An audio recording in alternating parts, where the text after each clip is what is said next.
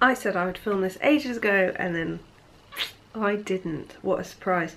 This is my evening skincare routine. Evening skincare tends to be, for me, more complicated than my morning skincare. I'll put a link to my morning skincare video below that I did a while ago, because it all depends on what my skin's doing, what makeup I've been wearing, if I've been wearing SPF, what I'm doing the next day, so many things.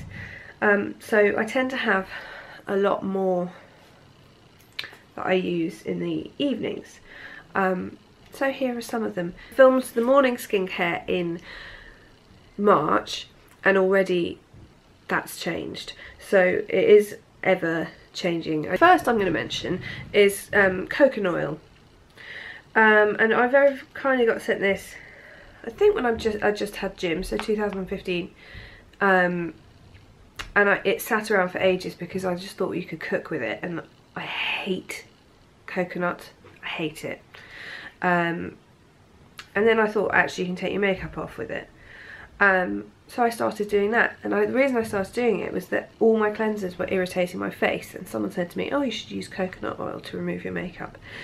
And so I did, and I hated the smell, but it did not irritate my face at all. In the days where every single cleanser that I tried from every single brand, you know, people tell you go to Clarins. Clarins will never, you know, they've got really good. That irritated my face. Everything irritated me. Stuff that I'd used for years. This didn't, and it got all my makeup off, and it made my skin feel really smooth and clean and not dry. And I actually credit it a lot with the change between having a face that went red when I put anything on it at all, to a face that now goes red sometimes, but only for a few minutes, and then it gets better. I'm sure it's from just stopping using everything for a while and making sure that my skin was really clean with this. It does sit in your pores, which isn't a problem for me because that doesn't give me breakouts, and because I don't have huge pores anyway. And I always make sure that I very carefully remove it with a hot, warm flannel. But if you have acne or spot prone skin or something, then this probably isn't for you. But if you have sensitive skin, then I really advise it, because it just gets all your makeup off in a way that I thought that other stuff was getting all my makeup off. But then when I saw how much mascara was coming off with this, changed my mind slightly. Now this is $9.99 I think for this size tub. In fact no, this will be cheaper. It's $9.99 for a tub twice this size. This is 280 grams. 280 grams lasts me ages. The next thing is this, which is this Nude Perfect Cleanse Nourishing Cleansing Oil, which my sister got me for Christmas at my request, because I hadn't tried anything from Nude before and I'd heard some great things. And so I went in Space NK and was like, what should I try? I've never tried an oil cleanser. So they recommended this. Now this I would describe definitely as a second cleanse. It does not, to my mind, get all your makeup off. So for example, if I've used my coconut oil and rinsed it off, I will then use this, or on days when I've not worn any makeup I love to use this. There's something in it I don't like the smell of. Could be almond, but it does make my skin feel nice. Yeah, it's just nice to use, which sounds a bit wishy-washy, but it is. This is £28. So if you don't wear any makeup or much makeup, and you want a nice sort of oily cleanser, then this is it. It doesn't feel that oily. It just is an oil, but it's not like you put it on and it's like an oil slick on your face. This, it lives in my wash bag. This is the Lush Ultra Bland Cleanser. I can't remember if it's in my morning skincare routine, but it could be. The reason it's in my wash bag is that it is ultra bland and therefore suitable for morning and evening, and it's a nice cream, and I've got a small pot of it because I didn't want to buy the big pot. Another great thing about them, they do small pots, they do medium pots, they do big pots, so you don't commit to buying a huge pot of something maybe doesn't work for you. But this is really good. This is, I would say, for people who want ethical, basic beauty. It does remove makeup. It's not exciting to use, and some people don't need exciting. I like exciting on my face. Sometimes I like bland. I like skincare. Who am I kidding? I've got a ton of it. But next is the Caroline Hirons and Pixi, ooh, can you see, double cleanse, which I have been using since February, and I've just written a review of. And this one I keep going back to over and over and over again when I have, like today, got a full face of makeup on. This is what I want. I get into my bath and I do the first side, which is a sort of solid cleansing oil, a bit like the coconut oil, but obviously it's not coconut oil, but it's a solid cleansing oil, and remove all my makeup. And then I put on the cleansing cream, which I don't like a cleansing cream. I use another one as well, and this one is perfectly fine, but I'm just a balm fan. So even though I don't like using a cleansing cream, I still really love this, and I think I will buy as soon as it runs out. And it's £24, so you get 2 types of cleanser for £24, which is incredibly reasonable, especially when you look at this, which doesn't, I think, get all your makeup off, and that's £28. Again, the reason I like this is it's very basic. There's nothing fancy in it, it's fragrance free, and I know I've seen a lot of reviews that were like they were expecting more from it, but what I think is so great about it is that it's very basic. Anyone could use this, and it cleans your skin, which is what you want from a cleanser, let's be fair. Old Faithful, Emma Hardy Amazing Face Cleansing Balm. I think if I went on Desert Island Discs and I had to take something with me, it would be this and some of her face cloths, because I love them. But this just removes makeup, feels great on your skin, suits everyone. I use it on every single face that I do makeup on, and every time, or if I've been doing a model, I'll take her makeup off with this, and everyone is like, what is that? That's amazing. And that is about £32, but a tub of that will last you a long time.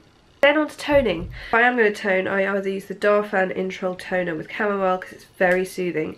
It's kind of anti-redness, so I feel like if I've really put my skin through it, it'll tone it down, but it is just very calming. So after I've really worked my skin with a cleanser, I quite like to have a soothing toner.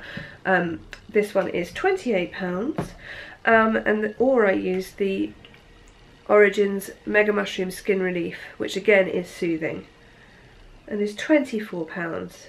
And this sometimes can make my skin a little bit red, but not in a bad way, more in a kind of it's doing a few things way. Sometimes in the evening I like to give myself a face massage, and if I'm going to give myself a face massage I will use this, which is the Amelia Moss Rosehip Oil.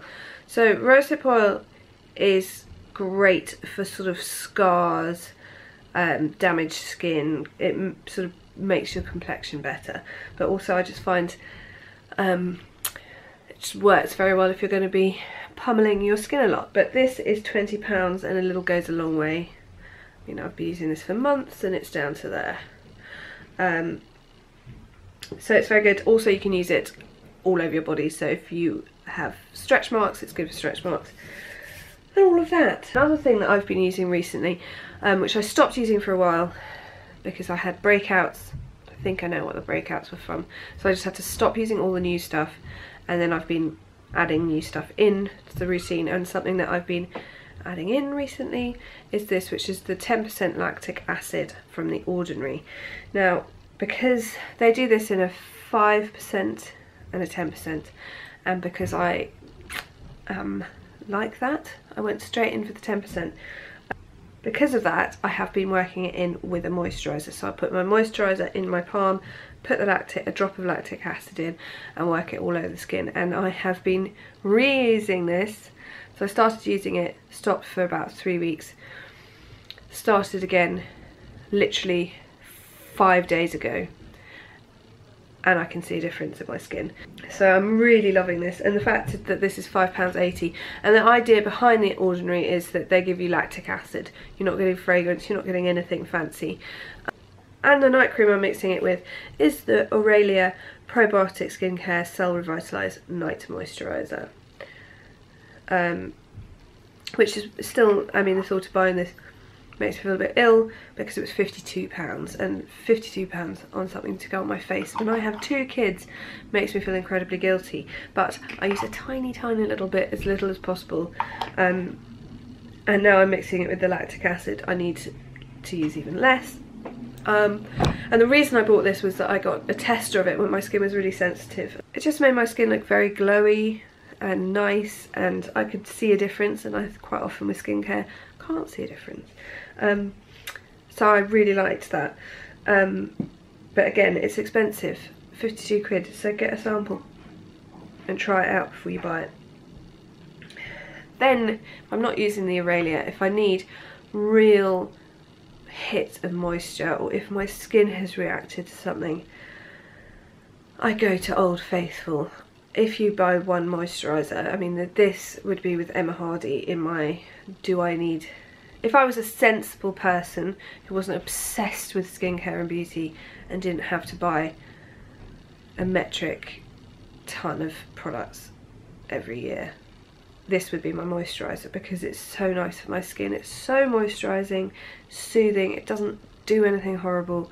It's my go-to one, and I use it morning and evening when I need it. And it's a tub of this. It's 30 quid. And I use it as sparingly as possible. I got very kindly sent this to try again when I was complaining about my skin because of Jim. I feel mean saying that, but I mean, it is his fault. This is a purifying facial mask from Sukin. This has got red clay in it. Let's have a look. I got sent this to try. I used it once, it made my face red. I got angry and put it in a box, which is what happened to like 95% of skincare that I tried that. Yeah. And then recently I dug it out again and I thought, oh god, I'm going to give it a go. Because everyone's into masks at the moment, and I've never really been that into masks. I don't find they make that much difference to my face. This does. I use this on a Sunday, I cleanse, I then put this all over my face, run my bath, naff about for 15 minutes and then wash it off, and I find that it just makes my face feel nice and smooth, not tight, but it's purifying, and I feel like it is. I just feel like it, my skin never, you know, when I've had the breakout here, it's never aggravated it. It's always made it look a bit better, and there's nothing there to draw out, so it's not like it's drawn anything out of a spot, but it just, my skin feels genuinely better. And it doesn't feel irritated, it feels really nice. And for someone who has quite sensitive skin, I'm quite wary of putting anything on it for 15 minutes. It's quite a long time. This is great. So if you are, again, it's a really ethical company as well. So if you are someone who maybe has sensitive skin or just have trouble with masks, this is a really nice place to start. Last 2 things I want to mention, because PM skincare doesn't just mean my face, is that I moisturise pretty much every day, arms, legs, chesty bit, with this. This is about £5, Norwegian Formula Deep Moisture Body Lotion for dry skin. Can't be beaten. I literally cannot be beaten. Why buy anything else? And on the bump, little Mabel the bump has been getting Mamma Mio the tummy rub oil, which I got sent to try, and it's £27, but I've been really liking it. I haven't got any more stretch marks yet. I'm only 30 weeks pregnant, so it could happen. But the thing is, it smells really nice and it absorbs really easily while still being moisturising. So it's not like you feel greasy afterwards. But it has a sort of citrusy smell, which I really like. So we'll just see if I get any more stretch marks. I used rosehip oil last time and I did get some. But then again, it could be that whatever I used, I got stretch marks. I'm always really wary about reviewing stretch mark stuff, because it could be that you just get stretch marks, nothing's going to help. Or it could be that what you're doing has stopped you getting stretch marks. Who is to know? And that's it. That's my PM skincare. Sorry it's been quite long, but there's quite a few products to cram in. Let me know what you're using, if you have any recommendations, any thoughts on any of the products I mentioned. And I will see you next time.